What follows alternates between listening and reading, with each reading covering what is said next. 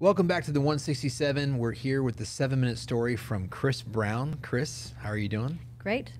Hey, so today we're going to talk about something that recently happened in your life and some of the ways that God's working through that and how he kind of helped you out in the situation, right? Right. All right, so take it away. Tell me a little bit about what happened. Well, the big story was COVID in our lives. Rich got COVID at the end of December, and he had been sick. We thought, oh, it's another one of his respiratory things, not a big deal. He progressively got worse. Finally, he said it's time to go to the hospital. So I take him there, get to Overland Park, and say, we think he has COVID. They take him, and they say, you can't come in. And so I went and sat in the parking lot for about an hour or so while they did his rapid test to see if he was positive. I got a phone call. Yes, he is positive. I said, what do I do? They said, well, you go home. And I did drive all the way back thinking, I can't see him now. This is it. I can talk to him. He still had his phone. I can talk to the doctors, but I can't see him or be with him. And so I was immediately put in 2 months, or two weeks, it felt like 2 months of quarantine. And so that was I like to be alone. I like to have my alone time, but that was a little bit too much. So during that time, God was reminding me of verses, reminding me of songs, reminding me of times in the past when he had been with me, and he had brought me through times when I just wanted to give up and said, God, I can't do this anymore. And he always brought me through that. So he was there for me. I did have a whole lot of things to deal with.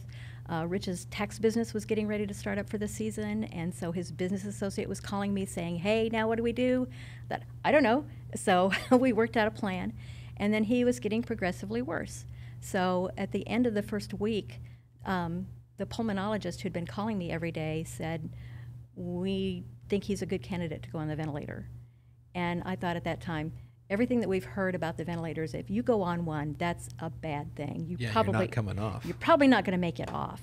And so I had to, at that point, realize this is it. He could die, and I might never physically see him again.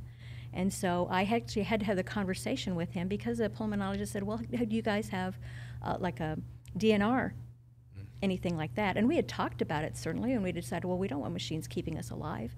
And then he said, well, you need to talk to him. Okay. So I basically said, this is what they are saying. They want to put you on the ventilator. What do you think? And he said, well, I want to fight. So I said, okay, that's what we'll do. So they put him on then. He had already given me his cell phone so that it was getting too hard for him to answer phone calls. So I was trying to manage his phone calls from tax clients, from his tax associate, from family members, texting to everybody and getting all kinds of texts and so that kind of helped keep me busy. But at the same time, there would be times it would just be overwhelming, like, this is real, this is really happening to me, and it could end really badly. And what if I lose everything? And God said, you will still have me.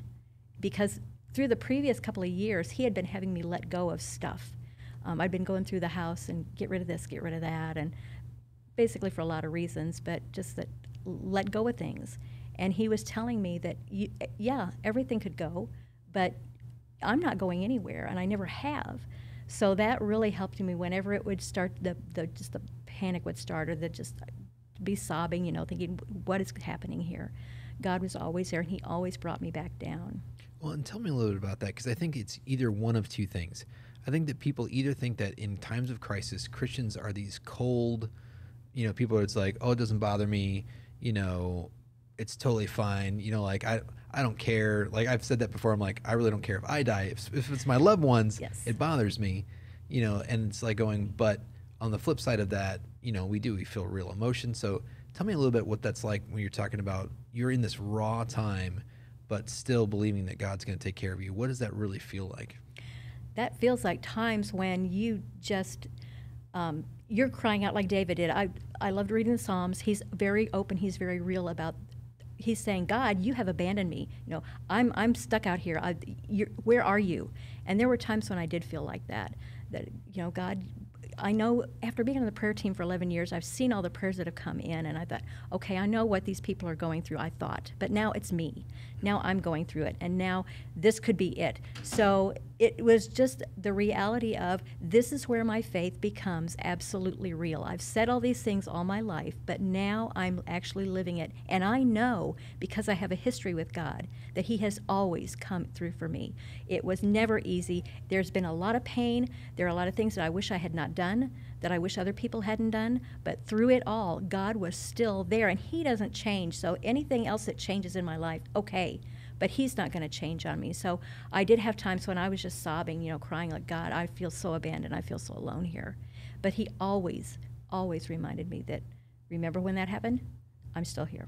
So you have that past. We're Yes. drawing our faith from our past wins with God and His faithfulness in our story. It's part of the story. It's part of the history. I have a history with God. And I have many, many stories where I just want to say, God, I can't do this anymore. I'm done. There's nothing left that I can give. But He was always able to say, look at it this way. And He would able to take me to a place where I could see things from a different perspective and say, okay, that's what's really going on. And that's one thing He's really good about, too, is helping me to see what's underneath all of this. This is what it looks like on the surface, but there's more underneath. And remembering who my enemy is, and it's not the people out there, it's Satan, and he wants to destroy me. And do I want to cooperate with him? No, I don't. Mm-hmm. So if this is what it takes for me to have to do, then I will do it, because I'm not going to give him what he wants. Yeah, I think a lot of times we tend to think that, like, we're not in a battle. It's either God takes care of everything and clears our way and, we'll never have another problem again, or we're having problems, so it must be my fault, rather than, no, you're in a battle, you have an enemy. Right. And that's when Jesus said, in this world you will have trouble, but I have overcome the world. He didn't promise that I would never have issues. He didn't promise that I would come to a life and death situation. His promise was that He would be there. So that's the main thing that I think that I got out of this whole situation. He helped me battle some of my fears, some of my worst fears, and showed me that, yes, I have you. And He even did a thing with Rich when Rich was finally able to go to work, and I drove him, and we were driving on 435 in a snowstorm, and I was terrified because I hate 435. So we got to almost to Olathe, or out of Olathe, almost to the way station, and a snowplow came next to us on the shoulder and blew sludge right in my windshield. I couldn't see. So I was driving blind and having a panic attack and saying, God, I can't see. And Rich very calmly held onto the steering wheel and said, I've got you. I'll steer. You just drive. You just keep going. And right at that moment, that was God showing me a physical example of what He had been doing all along. He kept telling me, I have you. So now I got to see in person somebody that's saying, I have you. We're going to make it home. You're going to be good. So, you can't get more real than that. Him saying, this is who I am. I will take care of you. Well, I'm so glad that Rich recovered. I'm so glad that you Yes. guys got through that. God was good, and we're going to talk to Rich about his story, but thank you so much for coming in and sharing yours. Thanks. All right, we'll see you guys next time.